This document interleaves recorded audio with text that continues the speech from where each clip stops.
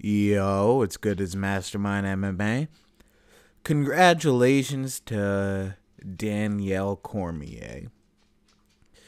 If you're wondering what changed from my last video, it's I read another article that just came out.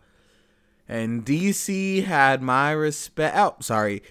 Danielle Cormier had my respect for a total of like an hour and a half, 2 hours, because he went on to Brian Stann, who real quick, you were talking shit about Brian Stann for not talking shit. You were just like, you pick wrong, I'm gonna prove you wrong because Brian Stann made the right choice and picked against you. But now he goes on to say he's been away from the game for a little bit. People kind of harp on the fact it's been a year since he's fought, a year and a half. That's not the thing. Jon Jones has only fought me and Glover Teixeira in 2 years. In 2 years, he's had 2 fights. Right now is the time he's ready to get beat if there ever was a time. So it made for a tougher decision because in April of 2014, he fought Glover and then fought me in January, and he hasn't fought since. So the time away, first time not dealing with hydration through IV, first time under such strict testing with USADA, all these factors play it to me like, man, I've got to get him in the octagon right now. I think this is the time he's ready to get beat. Yet, you pulled out of your fight, Danielle. You know, when you were saying how he's the best, you don't know how to beat him, you guys heard me. I offered up my respect. Because you're being honest. I could root more for Daniel if he's like, you know what, this guy's the greatest, but I want to beat the greatest. But now you're just like, dude, what? What the fuck are you doing? Talking about USADA, hydration through IV, and he's been away from the game for a little bit. He's only fought 2 fights in 2 years, and yada, yada, yada. Because he's like a 9-time defending world champion. He's not someone that's trying to climb up the ranks. He's already at the top. So, you know, it's annoying.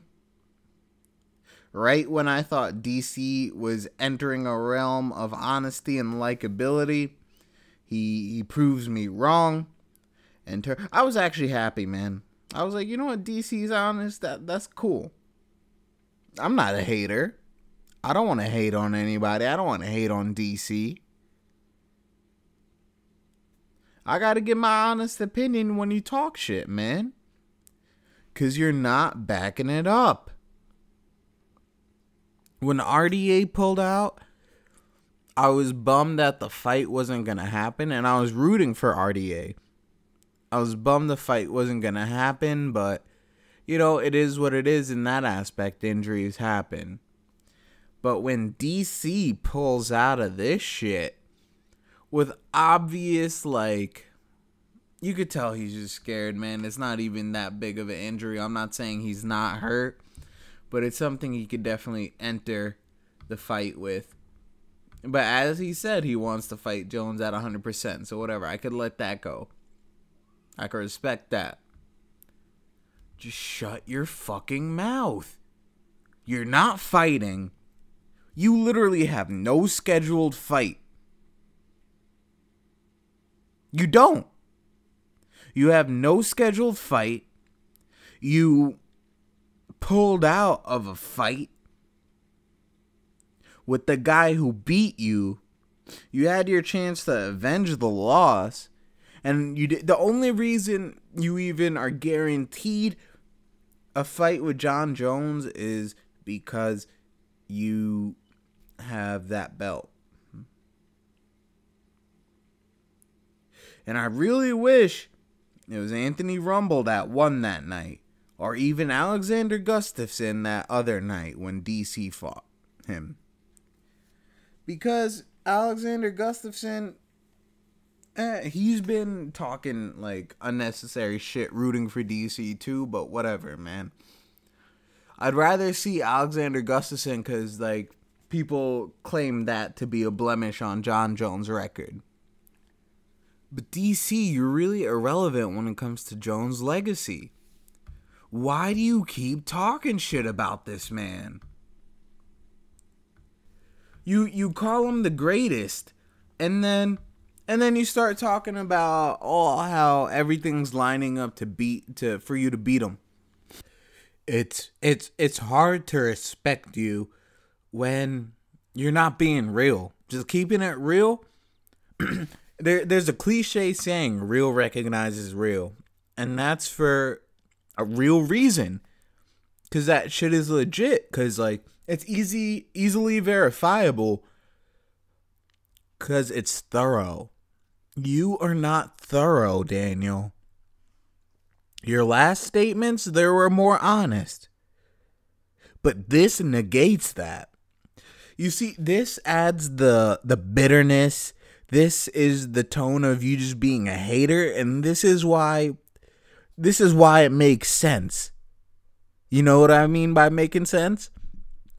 Oh, that makes a lot of sense. Boo me. People, I say to you, I have been sober longer than 5 months. Dude, you just sound like a fucking hater. Real shit, you're not even fighting him anymore. And you know you got an inevitable matchup, but you're just talking shit when he's fighting somebody else, dude. Like, straight up. And you offer to help the dude he's fighting and then start talking shit about him. That you'd fight him on a day's notice. Know how disrespectful that shit is? That's saying you don't even need to prepare. It's, you know, I had a thought to myself when I read that article. Maybe this buildup is gonna be something cool. Maybe this buildup is gonna be a respectable buildup. Don't get me wrong. I love the beef and the. Oh, dude, I just want them to release that fucking Counterpunch video in full. But anyway, I could, if Daniel was being more honest, then the buildup would be easier on me. Because with all this shit it's talk, with all that shit he talks, it kind of creates an anxiety of I can't wait to watch you get your ass whooped. But if he's not doing that, then, you know, it could just be what it is. Jon Jones getting his belt back. This is such an unnecessary fight.